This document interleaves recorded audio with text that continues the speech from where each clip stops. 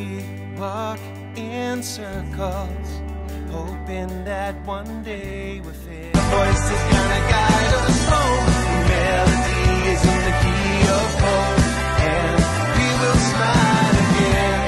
Although times are changing, we still want the same: to be embraced, to be accepted for who we are, and we are not.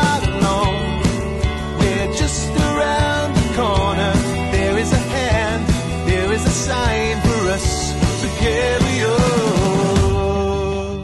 Hello and welcome back to Connecting Circles with your host, Lee Chamberlain, the singer of Alpha Circle. Today, I feel especially excited as we have a fellow member of my group, the drummer, Simon Richman, who's going to join us for a quick interview and to tell us all about his project. So let's get this party started.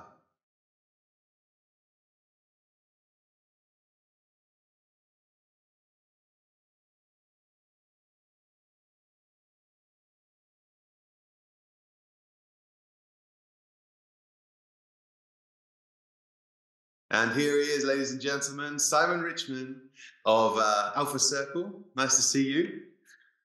Sorry for the wait. As normal, you know that I sometimes do arrive late. It was worth it to iron the shirt, right? As you can see, that only the top part of a shirt is being shown. No worries. I wore this because I don't need to iron it. So clever. So Simon, obviously some people are going to know you as the drummer and composer and poser of Alpha Circle. But today I want to get to know a bit more about Simon Richman, who you are, where you're from, and what other strings do you have to your bow. So let's get started with where were you born? I was going to make a strings joke for the guitars, but I was born in London Hospital a few years ago, and I grew up in Essex, and I don't consider myself a typical Essex boy. However, I could, put on the accent. But yeah, I've changed a little bit. I've been in Spain now for over 13 years, so a third of my life, half, I've spent abroad. So it's been, a long journey, but I'm pretty happy at the moment. And at the moment, you play in one band, but are you doing various projects or jobs as well? Yes, apart from the phenomenal Alpha Circle, I have a few professions. I do voice acting, and I mainly work in sport. I work in gymnastics. And I work in parkour. Oh wow! So they're my main things. I also do some translation, and I can work as an interpreter every now and then. So yeah, pretty varied. And if you had to choose, which do you get more passion from? Which do you prefer? Out of, so we've got a list here of this multi-talented. Yeah. We have actor, translator. Singer as well, because you also sing, you play various instruments, right? Yeah, I play various instruments at the same time. I use my feet for the guitars and my hands for the piano, and I have a kazoo as well. That's a tough question, Lee. Obviously, if I don't say that my main job gives me the most satisfaction, I won't have it tomorrow. You'll be fired tomorrow. Yeah. Any musician's dream, I guess, is to live from music, is to live off music. Realistically, I'm very happy just doing a gig every month or something like this. Singing, maybe for work, for an advert or something, karaoke or just on stage with the band is enough for me. I love acting. It's, as you know, I've been acting a little bit, but yeah, and also your mother was an actress, right? She was, yeah. She was a theatre actress, and this is a long time ago. I don't know if she's going to watch this, but it's obvious that she's older than I am. But I remember when I was very young, I went to see her I think she was dancing or something, and at the same time period, we went to see the Sooty show, Yeah, or the so Sooty did Company show. Yeah, and I met Connie Crichton, who was one of the actresses on there, Oh wow. and then I started acting in theatre. What did you find that gave to you? I mean, were you influenced then by seeing your mum tread the boards, as they say? Walk the plank. I think I like the atmosphere and just a bit of show, I guess. And I like to dance even if I wasn't very good. And I must have requested classes from my parents, and they were very supportive. And I remember my first week, I was thrown in a deep end because they wanted me to have a role in Oliver Twist. And I think I must have been oldest 6. And I'd never heard of Oliver Twist or any plays, to be honest, that weren't on BBC. Which back then we only had 3 channels, I believe. We need to know how old, because this could be, quite offensive. You How didn't old, Oliver how old was Twist.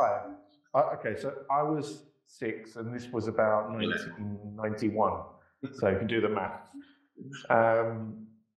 Or maths, depends if you're English or American. So yeah, I think I requested classes. I took an interest in acting at school as well. And I always had a lead role in my plays at school, and I sang in the plays. So it was like I did this outside, and I showed my progress at school. And I just did a few things. I did stop when I went to secondary school. They didn't offer the course I wanted. They just had drama, which was, sitting in a room watching a video. But then that led me to play more music. So Well, that kind of brings me to, I mean, this podcast is generally, we're sort of interviewing artists and connecting circles. But it is interesting that I've interviewed a singer, I've interviewed an actress, but there tends to be a kind of parallel. Why is it that actors and singers they both kind of do or are drawn to the same profession or industry? I think it's a type of creativity and expression. It's an art form, and there are lots of different art forms. Don't get me wrong. I think most of the time when you're an actor, you do use your voice as well as your body language, and I think some roles call for some kind of singing, and even when you're singing, you're kind of, well, I mean, it should come from the heart, or maybe not, and you're kind of acting as well. When you're on stage and you're playing live, you're on a stage, so you're kind of an actor. And I think that depending on how you learn or where you learn, I think that all these roles come together at some point. You could just be an actor, you could be there dressed as a tree, or you could have a main role, but at some point you're going to bump into some kind of singing or music. And whether it's your thing or not, it's always present. And it's always good to have a lot of different skills in the bag. And that helped me a few years ago when I did some musical theatre in Spain. I had to sing a little bit and play the drums and act. So yeah, it was challenging, but luckily I didn't have to wear shoes, so I didn't have to worry about tripping over my laces. That's another thing, right? Make sure you put in the comments, okay? Actors, why is it that you always take your shoes off when you act? I do it myself, but why? Yeah, I can answer. Go on. I can answer. Just because, just to show off my socks, really. No, I think some sort of methodology, maybe like I read it in a book. Trying to get your other actor in the scene to like do that face, like something smells weird. Something smells. No, I read it in Forrest Whitaker's autobiography. He says, always wear socks. Actually, I don't know if he has one, but I would read it. Voice acting, I think, just to be comfortable on the floor, connect to the ground, feel more human, I guess, and also not squeak. That's one reason. Yeah. Acting, I think it's the same thing on stage, to feel because it can be quite humbling being on stage in front of people. I mean, whether it's 6 people who I've called and said, please come to the theatre, or 600, I think that the more you can connect with the atmosphere and the people, then the better. And I just I don't know. It's my way of connecting. I'm playing the drums just because you can feel the music more. So that's kind of why. Let's go back a little bit to when you said that you started to secondary school. They didn't really offer you the course that you wanted in terms of performing, and you decided to take it upon yourself because you're a self-taught musician, right? I mean, what instrument did you pick up first? Well, I tried to pick up the piano, but obviously it was very heavy. I know. I use these jokes, by the way. I get this every weekend. So. I actually started having classes when I was, I think, 7. I started playing the keyboard piano when I was 3 or 4. My parents bought me. My dad gave me a small keyboard that he got free with a little wood catalogue, and I'll never forget that. And I started playing along to the demo, which was Greensleeves, and I could play the demo after about a day. So they said, right, Simon, go and you're going to play the piano. So I started playing the piano. I got to a decent stage in the whatever they have, the schemes, the certificates, and then I was pushed a bit too much. Well, not too much, because I was pushed a lot by a certain teacher, and I was a bit intimidated, I must be honest, and that was one of the reasons I stopped playing. The piano for you. Took the fun out of it because, I mean, it's difficult to have fun when you get to different stages in any instrument where it gets to the point where, okay, this is serious. You're not just playing with one hand now. Yeah. But yeah, it was getting to difficult pieces, and I needed to practice 2 or 3 hours a day, whereas before I was just playing an hour a day. And I decided to stop because I wasn't enjoying it. My parents respected that. I must admit that my parents were always very supportive of my musical interests. Apart from the drums, where they did buy me a drum kit, but they didn't like the noise. But that was my, the guitar was my second instrument. I had an electric guitar from Argos, which is a Greek god, if I'm not mistaken, the Greek god of catalogues. A few shout-outs to British. There's a few shout-outs to British shops coming here, right? Index and Argos, yeah. Every time we get a British shop shout-out, then that's You'd have to superimpose the logo on there. We'll do a shot. What we got? Littlewoods, Argos. There'll be a few more, don't worry. If you get to Woolworths, then you got to take a shot. Well, I worked in Boots as well, so that would come up. I started playing the guitar, and I think after a week I could play Nothing Else Matters by Metallica, including the solo. I used to print off all these tabs, and I had hundreds of them. And then I got a bass guitar, which I played for about a week. And then I bought an electric guitar, and I started playing that and loved it. And I played that for many years. Didn't really play in any of my bands because I wasn't good enough.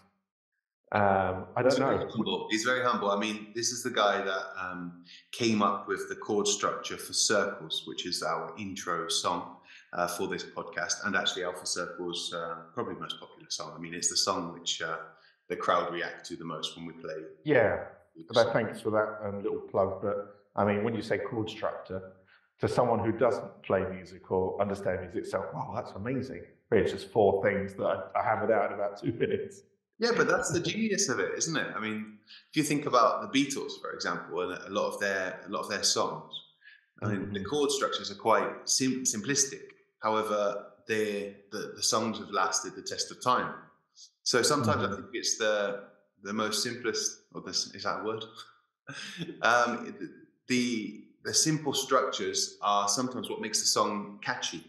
And Circles is definitely our most catchy song, and also 1995 is a very upbeat song. That's actually an interesting topic that I wanted to ask you about. I mean, because when you compose for Alpha Circle, your main role is the drummer in the band in terms of live concerts and recording. But you start with you can compose the song, or at least the seed of the song. So does the fact that you are a drummer, does that influence the rhythm and chords that you choose or improvise in constructing for the song? That's a good question. Do I have to answer it? Yeah, I think that it can influence it. However, I think that just on recollection, I don't think I've ever constructed a song or thought of a song just based on drums. I've never really come up with just drums and then, okay, I want to put something to this. It does help with the melody and the timing of the song, of course, because it's natural. You know, Right. it helps me to understand where there's got to be a change in the song or to maintain the rhythm of it. Not And something that you picked up yourself, not something that you learned yeah, in music. no, I think, I mean, I'm very lucky with the fact that I never really went to music school. I barely studied music. I mean, I can't remember anything I learned at primary school related to classical music, which is normally what you study at first. And I was lucky enough to have that talent from a young age where I could just imitate music with like just hearing a few sounds. I could then reproduce it quite accurately. And also something in my head, if I think of a tune, which is what I did with 1995, I had the tune of a melody and I was like, oh, this is catchy. And the first thought was, does this already exist? And then I thought about it more and I thought, I don't think so.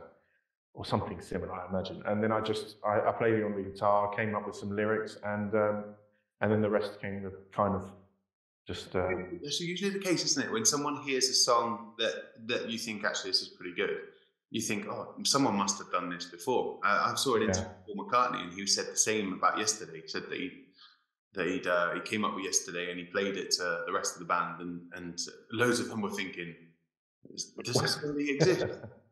Because it just sounded like a hit straight away. So I think that's always a good sign of that. You think, well, maybe this could be. That happened to me last week. I came up with a song. I was like, it sounds exactly like the 12 Minutes of Bohemian Rhapsody. What have I done? I just threw away the project. Right, Simon, I'm going to get down to a couple of questions that I've got prepared here. Oh, is it serious time with Who Wants to Be a Millionaire music? And you've already won $1,000. Yeah, QTK with the intense music. Right, let's see. How did you find out about your favorite genre of music? How did you know? I mean, I don't want to answer for you, but I mean, you know, you have a favorite genre of music. So I'd be extremely impressed if you knew, because actually, this a massive coincidence. I'm not doing this for the show. I actually thought about this yesterday, and I'll tell you why. I was scrolling through YouTube, and there was a WWE video of Ozzy Osbourne singing a song related to, I think it's War Games, or I think it's War Games. Is it Pig War or something by Black Sabbath? I can't remember the song, but it was on a trailer for the show, probably this Sunday. You can put a plug in for that or a logo. I don't watch wrestling too much anymore, but I remember when I was very young as well, maybe 10, and I was watching Raw with my brother at home, and it was either Raw or a pay-per-view. And WWF, as it was back then, used to play loads of rock and metal on their trailers and stuff like that, on their videos. And I remember System of a Down and Fear Factory being two of the prominent names, and some Metallica stuff. And then the week after, I went to one of my friend's house, and his older brother, had this music. So I was like, oh, can I borrow the CD?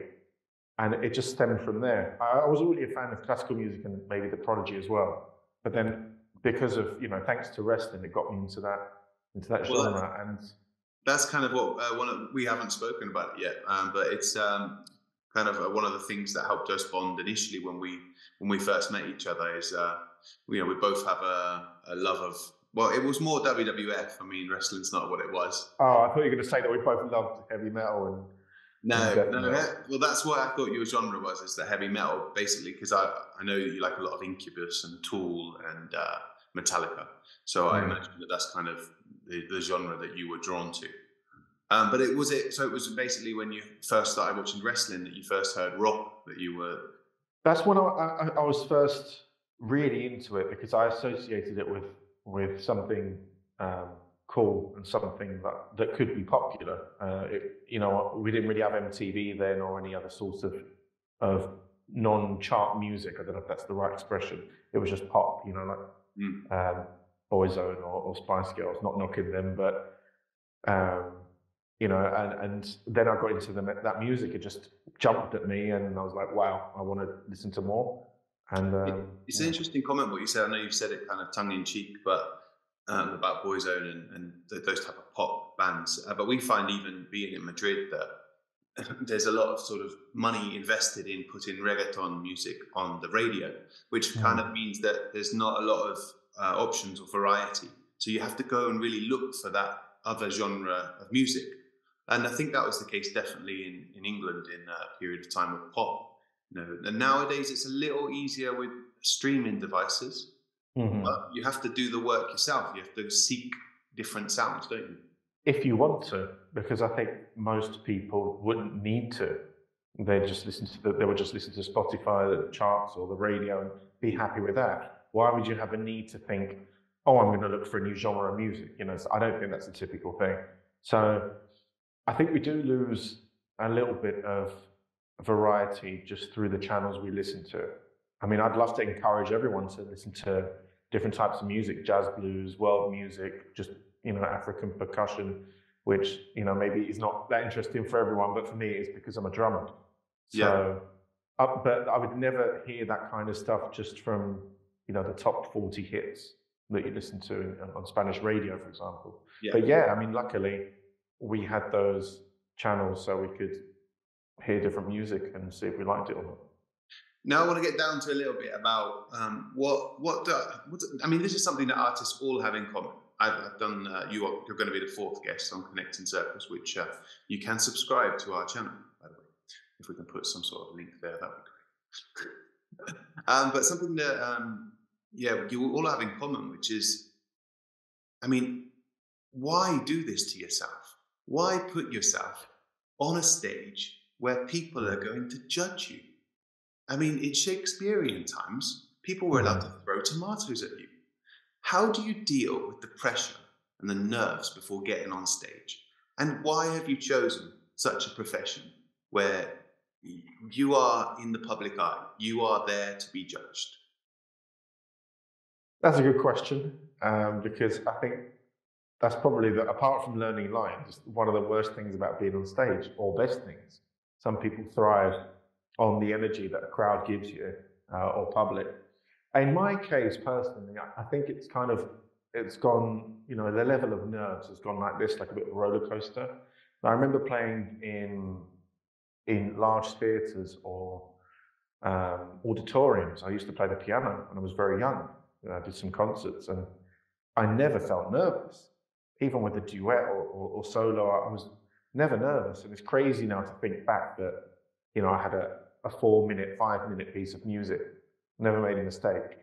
And I didn't care about the 300 people watching me, And then as soon as I got a little bit older on stage, I started to think too much. I started to think, oh, what if they don't like me? What if I make a mistake? So it was very psychological. And it is a hard time for people that go on stage, genuinely. You know that yourself. You speak to a lot of people and they worry about everything. I might trip over. Do I look okay? I forgot my own name, the lights, I'm sweating. There's so many things that you worry about that have nothing to do with the core performance or what you're trying to express. And the same thing, actually, when I started to play gigs in Madrid with the guitar, I used to do acoustic sets. I've always kind of been more nervous using the guitar than the drums. I think I'm a natural drummer, and I just like to play the guitar, I'd say. I would just start sweating, and then I'd start sweating a little bit, my hands would get clammy, and it'd just be like a vicious circle. Because I'd think about everyone. I think, oh, what if they don't know this song? What if they don't like it? What if they walk away? Should I stop? And I just overthought instead of just performing. And I learned to cope with that. That's what's interesting. So do you have like a coping mechanism? What's your sort of ritual before you actually go on stage? 50 pints. You can do that because you're not singing. I can't.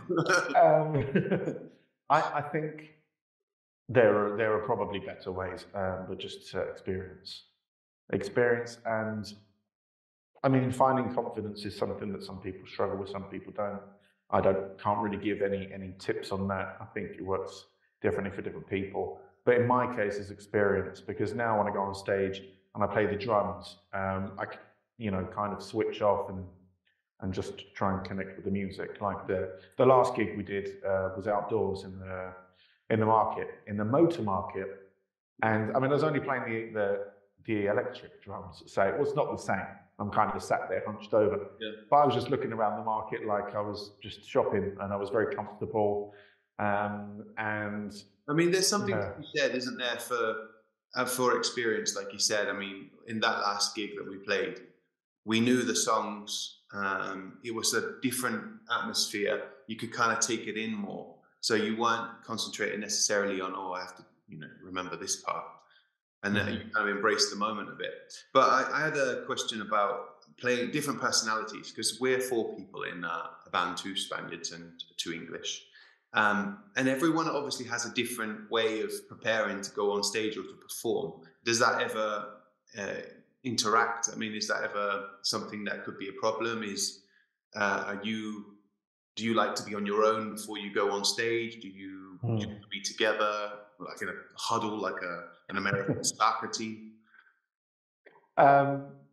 I normally like to argue with the guitarist. So actually, I don't know how many gigs we've done with Alpha Circle, but I think it depends on the personalities around you. Personally, I kind of like to, I don't want to use the word ignore, but I like to say hello to the people that come, because I appreciate everyone that shows up, whether they pay for a ticket or not. It's their time and they're showing us support, and that really helps us. But just before we start, I like to either have a chat with you, because I think we're both very calm and we like to get into character, and shut out everything else. Don't think about, oh, what have I got to do later, or when have I got to pack away the drums. It's just to be in the moment and concentrate on the performance, and to give your all to the crowd, because they're the people that you're playing for. While you need to enjoy it yourself, they're the people you're playing to. And the more they enjoy it, the more you're going to enjoy it. But also sometimes I like to be alone. I like to go outside, have a breath of fresh air, and just think, okay, I'm going to enjoy this, and then do you visualize how you think the concert's going to go? Or you just I do sometimes do that, and I visualize playing a little bit too fast, and that's what happens. All right, I'm getting the 10-minute countdown here, so I'm going to come to a couple of interesting things. Well, at least I think they're interesting. That you have or Alpha Circle have a fan in Italy, and this lovely lady drew a picture for you for your birthday, I believe. I wondered if you could sort of tell us a little bit about how does that make you feel, the fact that there's someone that you've never met, who's in another country, who's your fan, who's gone out of their way to create art, something that you have created yourself? I didn't know how to react when I saw that. No one's ever drawn me and made me feel beautiful. But yeah, someone drew a picture of me, and that's very humbling. Probably isn't because of my shabby beard, but I don't know. I don't know what to think. Just very grateful that someone took the time to draw me, and that I don't know what I was doing, playing the drums or on stage or something like that in the picture. But yeah, it was wonderful. But speaking of things that fans or friends do for us, one of the things that I mentioned probably to you before we started recording music together was, what would your dream be? I think someone said playing at Glastonbury, typical stuff, warm-up act for Oasis. And I think one of the things that I said was someone writing a tab or posting a tab or a cover version of one of our songs. Now, admittedly, no one's done a cover version of the drums yet, because they're maybe not that interested. But several people have done covers of songs where you think, I sat and wrote that on my sofa. Why would someone cover it? And it's crazy, absolutely crazy. And it's really, it's one of the things that makes everything worth it, because that's how we grew up with music, or I especially started playing the guitar, because I like music, I got a guitar, downloaded the tabs, or just copied it, and it got me into music. So if I've inspired one person to pick up an instrument and play music, then it's worth it. Well, I think it's that, isn't it? I mean, without sort of using the title of the podcast, it is about connecting. Even in the lyrics to Circles, I mean, maybe you can elaborate a little bit more about what Circles is about. But I mean, I can, when I heard it for the first time or read the lyrics, I thought, wow, this is about the connectivity, and there's no more.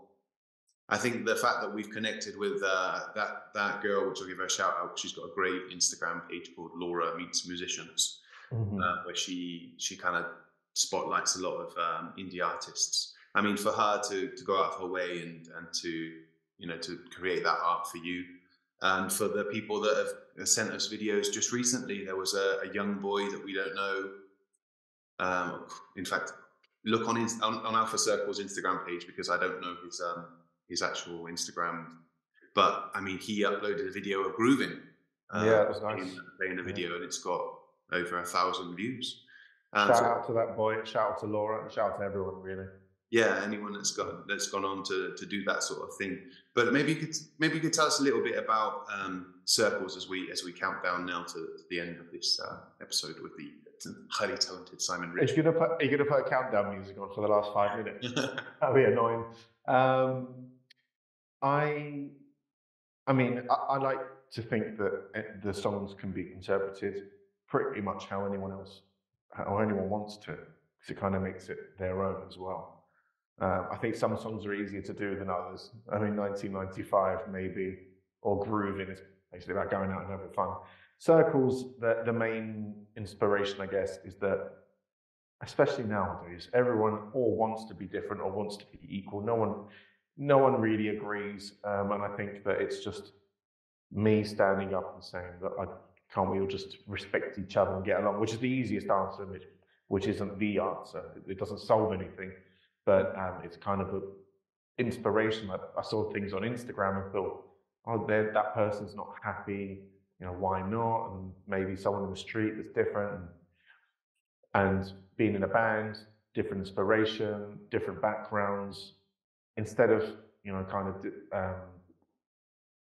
I'd say try and not just respect, but to cherish differences and to create something unique from those differences, and just to basically just support each other. Because if you support one person, they're more likely to support another. And that was kind of the idea of Circles, just to help each other, really. And also written at a time where I think we're coming out of the pandemic, or we were in it.